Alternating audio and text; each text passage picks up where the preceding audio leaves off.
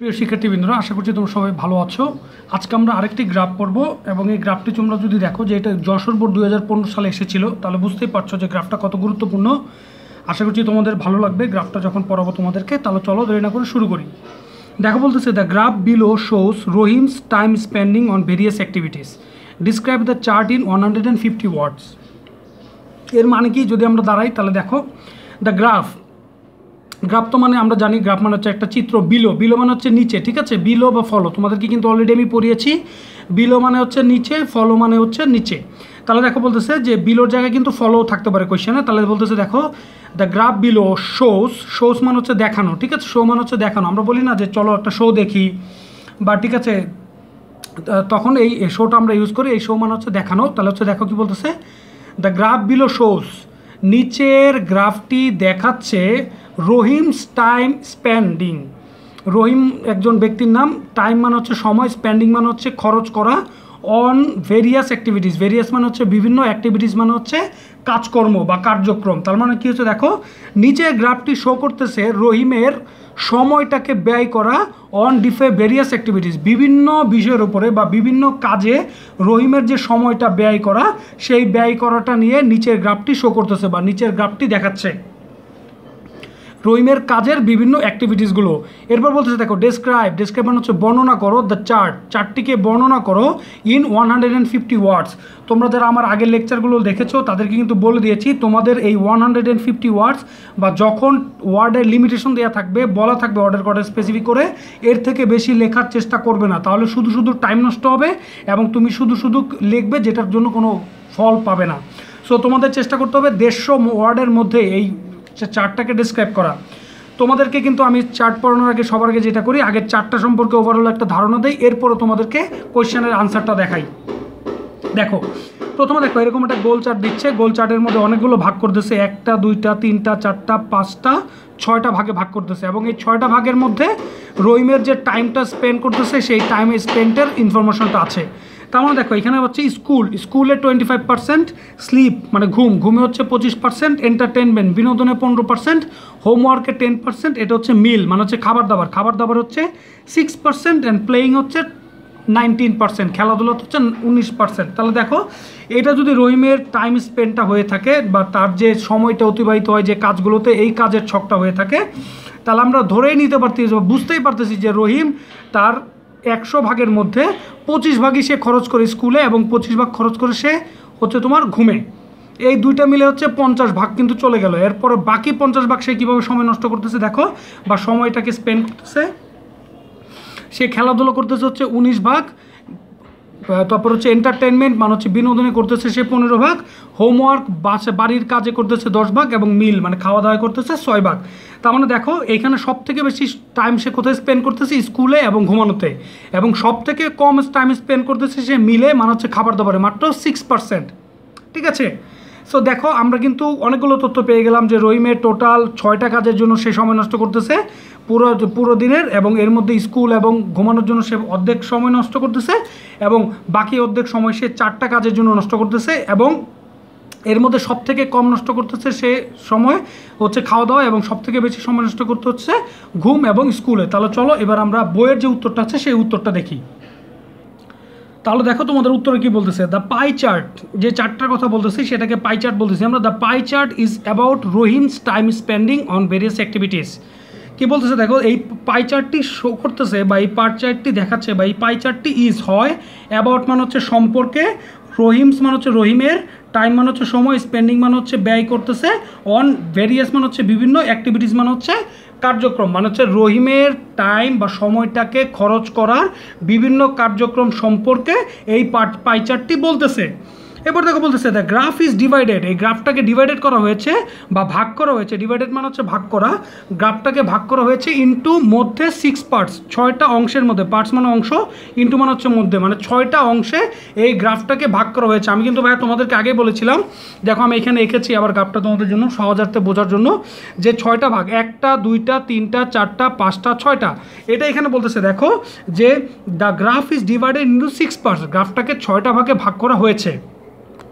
It shows মানে হচ্ছে দেখানো, তার মানে হচ্ছে ইট মানে হচ্ছে ইহা, তাহলে হচ্ছে ইহা দেখাচ্ছে হাউ কিভাবে রহিম কিভাবে রহিম স্পেন্ডস অতিবাহিত করে বা ব্যয় করে হিজ টাইম তার সময়টাকে, কিভাবে রহিম তার সময়টাকে ব্যয় করে অন ভেরিয়াস অ্যাক্টিভিটিস বিভিন্ন কাজে কিভাবে রহিম তার সময়টাকে ব্যয় করে এটা এখানে দেখাচ্ছে। তার মানে কি দেখো প্রথমে বলতেছি যে পাই চার্টে রহিমের যে সময়টা আছে সেই সময়ের বা তার যে কাজগুলো আছে সেগুলো দেখানো হয়েছে এবং এই গ্রাফটাকে 6টা ভাগে ভাগ করা হয়েছে এবং এই 6টা ভাগের মধ্যে দেখানো হয়েছে যে বা এটা দেখাচ্ছে যে রহিম তার কিভাবে কোন কোন কাজ করে এই 6টা ভাগকে সে তোমার হচ্ছে ডিস্ট্রিবিউট করে বা অতিবাহিত করে।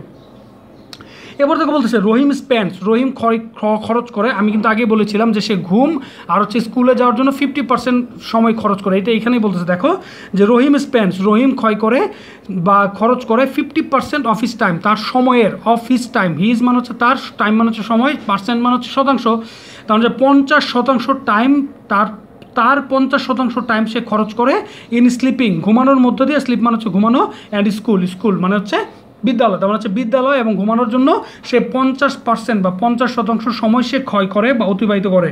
ইট ইজ 25% ফর ইচ, এটা যেটা হচ্ছে ইট ইজ ইয়া হয় 25% ফর ইচ, প্রত্যেকটার জন্য 25% করে। কেন প্রত্যেকটার জন্য 25%? এটা কিন্তু আমি আগেই বলেছিলাম যে দেখো যে স্কুল এবং স্লিপ দুইটা মিলে যদি 50% হয় এর মধ্যে স্লিপও 25% স্কুলও 25%, এই কথাটাই বলতেছে যে প্রত্যেকটার জন্য, ইচ মানে হচ্ছে প্রতিটি, ঠিক আছে। যখন দুইটা শব্দের মধ্যে তোমার হচ্ছে মিল করানো হয় বা দুইটা শব্দকে একসাথে বলা হয় বা আলাদা আলাদা করে বলা হয়, তো আলাদা আলাদা করে বলা হয়, একসাথে না, একসাথে হলো বোথ, আর আলাদা আলাদা করে বলা হলে ইচ শব্দটা ইউজ করা হয়, যে ইচ প্রতিটি, ইচ মানে হচ্ছে প্রতিটি, মানে হচ্ছে প্রতিটির জন্য, ফর মানে হচ্ছে জন্য, তার প্রতিটির জন্য হচ্ছে 25% করে, বা এটা হচ্ছে প্রতিটির জন্য 25% করে।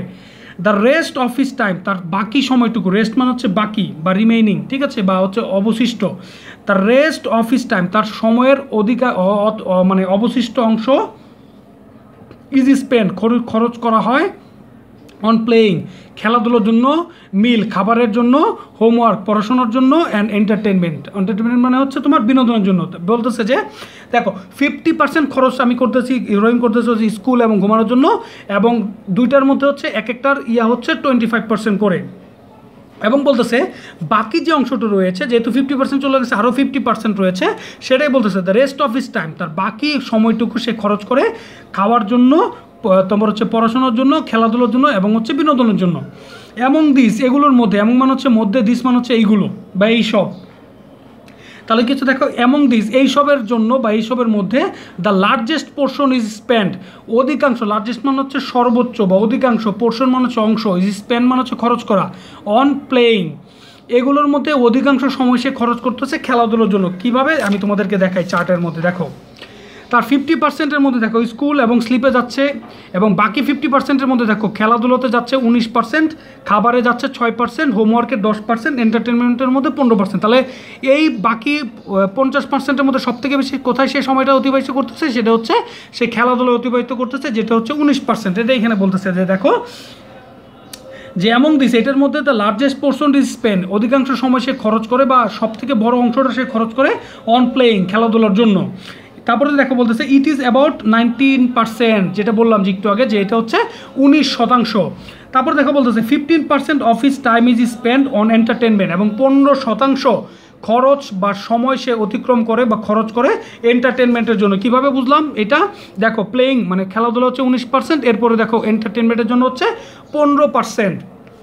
এটা এখানে বলতেছে দেখো যে 15% অফ হিজ টাইম তার সময়ের 15% সময় ইজ স্পেন্ড অতিবাহিত করে বা খরচ করে অন এন্টারটেনমেন্ট বিনোদনের জন্য। দেন মানে হচ্ছে অতঃপর বা তারপর, আমি কিন্তু তোমাদেরকে আরেকটা দেন পড়িয়েছি THAN, এই দেন মানে হচ্ছে দুইটার মধ্যে পার্থক্য বোঝাতে ব্যবহৃত হয়, ঠিক আছে। তাহলে দেখো দেন মানে হচ্ছে অতঃপর, কামস হোমওয়ার্ক সে কামস মানে আসে হচ্ছে পড়াশোনার জন্য, কামস মানে হচ্ছে আসা, হোমওয়ার্ক মানে হচ্ছে পড়াশোনা বা হচ্ছে বাড়ির কাজ, বাড়ির কাজের জন্য সে কি করে এরপরে আসে, সেটা কি বলতেছে দেখো হি spends 10% of his time during homework, সে হোমওয়ার্কের সময় মাত্র 10% সময় সে অতিবাহিত করে। হি স্পেন্ড সে অতিবাহিত করে 10% 10% অফ হিজ টাইম তার সময়ের 10% সে অতিবাহিত করে ডিউরিং বা ডুইং মানে হচ্ছে করতে, হোমওয়ার্ক করতে সে 10% তার সময়ের 10% সে অতিবাহিত করে। দেখো তার মানে কি হচ্ছে, দেখো 50%-এর মধ্যে তো হচ্ছে দুইটাতে চলে গেছে স্কুল অ্যান্ড সিন, এবং বাকি যে রেস্ট 50% ছিল এর মধ্যে সে খেলাধুলা করতেছে 19% ভাগ বা 19%, তারপর হচ্ছে তোমার এন্টারটেনমেন্ট করতে খরচ করতেছে 15% টাইপ সময়ের, এরপরে হোমওয়ার্কে সে খরচ করতেছে 10%, এরপরে এখন বলবে মিলের কথা, মিলে 6%। এটাই বলতেছে দেখো যে ডুইং হোমওয়ার্ক করতে সে খরচ করতেছে 10%। এরপর বলতেছে ফর হ্যাভিং মিল মানে খাবার দাবারের জন্য হি স্পেন্ড সে খরচ করতেছে অনলি 6%, শুধুমাত্র 6% অফিস টাইম, তার সময়ের 6% শুধুমাত্র সে খাবার দাবার জন্য খরচ করতেছে। মোটামুটি একটা ওভারঅল সিনারিও পেয়ে গেলাম। এরপরে দেখো কি বলতেছে, সো মানে হচ্ছে সুতরাং, ইট ক্যান বি সেড এটা বলা যায় যে, it can be said that মানে হচ্ছে যে, সেড মানে হচ্ছে বলা, ক্যান মানে হচ্ছে পারা, ইট ক্যান বি সেড এটা বলা যায় যে বা বলতে পারা যায় যে, রিপন্ত না এটা হচ্ছে রহিম হবে, বইয়ে ভুল করেছে, রহিম, ঠিক আছে। রহিম spends the largest amount of his time, রহিম অতিবাহিত করে সব থেকে বেশি সময় both in sleeping and school.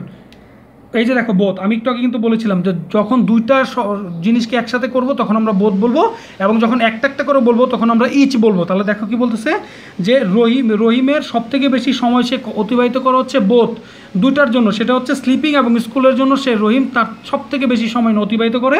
And the list time he spend is for having মিল, এবং সব থেকে কম সময় অতিবাহিত করা হচ্ছে সে তার খাবারের জন্য। অ্যান্ড লিস্ট মানে হচ্ছে সব থেকে কম, দ্য লিস্ট টাইম সব থেকে কম সময় সব থেকে কম সময় হি নিডস তার প্রয়োজন, নিডস মানে হচ্ছে প্রয়োজন, সব থেকে কম সময় তার প্রয়োজন ফর হ্যাভিং মিল খাবার দাবারের জন্য।